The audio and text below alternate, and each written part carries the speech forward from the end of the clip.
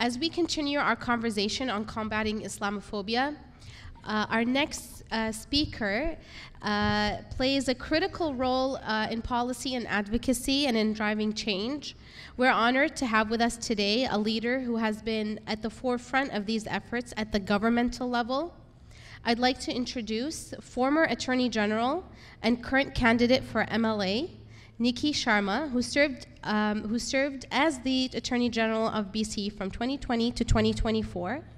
Niki has been a passionate advocate for human rights, social justice, and inclusivity throughout her career. As the first woman of South Asian descent to hold the position of Attorney General in BC, her work has often focused on breaking down barriers and ensuring that our communities are safer and more inclusive for everyone. Today, Niki will speak on the topic of governmental approaches to combating Islamophobia and promoting inclusivity.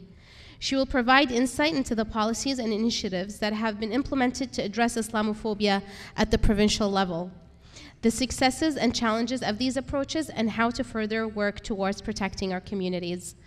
Please welcome her to the stage. Thank you. Thank you. Oh, it's nice. I have a little step stool to make me look taller. Hello, everyone. It's so great to be here and to see all these lovely faces gathered here today in this very important discussion. I want to start by apologizing that I wasn't able to be here earlier, as it's been a pretty busy day, but I'm sure you had a very informative time here today.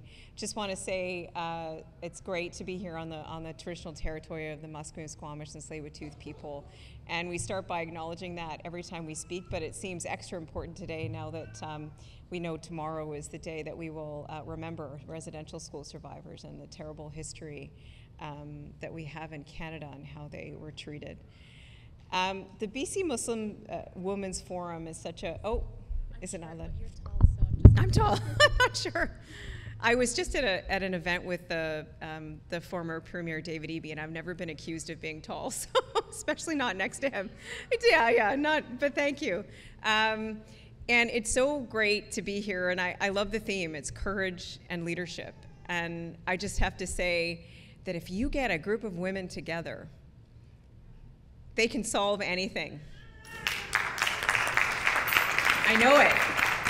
I know it. The leadership, the resilience, and the brilliance of women when they come together. So I just want to raise my hands to all the organizers for this, because I just see so much potential, even in the short time that I've been here. You know, I think that the topic today, Islamophobia and the rise of it, it always hits me, and I know way more to all of you, really close to the heart. I've been in the role, or had been in the role of Attorney General. Now I'm a candidate. We all know we're in a provincial election right now. And I really was trying to figure out what I could do to make it better, hearing stories of women, especially women that were on the streets wearing a hijab and what they faced with the rise of Islamophobia. I'm on the campaign trail right now, and that means you put yourself out there for everybody, and that's democracy.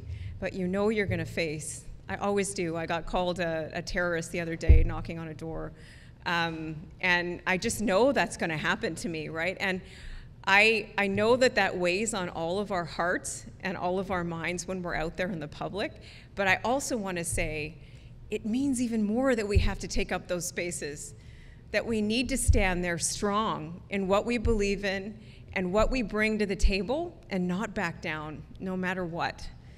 And I think that power is what changes the world and changes spaces of power and makes it so no matter what is thrown at us, we can make that change in government, in universities, in mental health, all of those places that I've already heard some of the leaders here today say. So it is with that leadership and courage that the change lies, and I just want to raise my hands to all of you for being a part of that and for building upon this.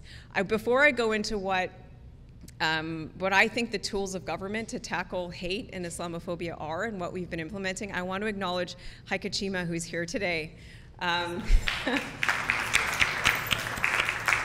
When I became Attorney General, I had the great fortune of having Haiqa Cheema serve as the Assistant Deputy Minister in implementing anti-racism policy in this province. And the work that I was honored to do with her was really inspiring, and not only that, it's going to change the province. So I feel really lucky to have that experience, and I'm glad she's here today. What is government's responsibility when it comes to Islamophobia and tackling hate? Somebody like myself who's experienced it, being in a position to understand what the tools of the justice system are, which is really what the Attorney General can think about, right, in our ministry, in my previous ministry. And I see it at different levels. So one is tackling online hate. I think we can all agree that what happens online is not something that is way out there and doesn't show up in our day-to-day life anymore. It does. When there's hate spreading online, when there's hate that's out there that goes about, raises Islamophobia, spreads online, it shows up in all of our lives. And I think there needs to be more accountability when it comes to online hate. We were grateful to partner with Tarek and the team at Foundation for a Path Forward to understand what online hate is showing up in British Columbia, to understand where we need to put resources in across this province to combat that. And the next part of that, which is part of the journey that I was on as Attorney General before, was holding online platforms accountable for what we all see in our society. That's spreading all of this in ways that really does hurt people in real life.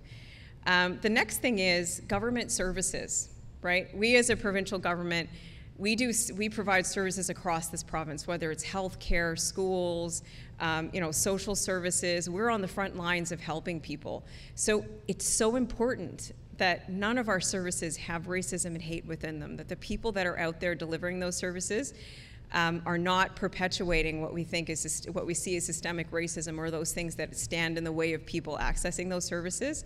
So we got to work a few years ago, and this is part of the work that we did together at the ministry. First of all, collecting data, so it wasn't invisible anymore what people were facing. It's crazy to think that government has a lot of data, but we didn't actually understand fully what the barriers were in our government services that people were facing. And then the next part of that was taking action on it. So I was able to introduce anti-racism legislation in the last session of the legislature in Victoria. And what that does is hold government services accountable to the systemic racism that they see. And different communities will experience it differently, and Islamophobia is one of that. And it should not be showing up in our government services, so every ministry, once they receive that data, has to respond to it. And I think that's where we'll get at that institutional change that we all need, and we need your voice as part of that. I'll say that we're in the election right now, so whatever government forms after October 19th, we need to make sure that work continues. We need to make sure that your voice and how you're experiencing Islamophobia is included in the conversation of how we get rid of that within government services. So I'll leave that. And the other one is schools.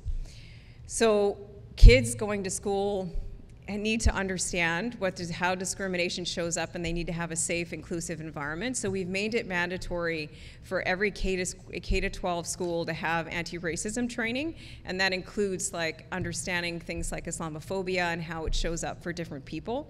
And I think that's really important because kids need to have a really safe environment when they go to school. I mean, I think probably everybody, and I have a memory of this, the first time I experienced racism in my school when I was a kid.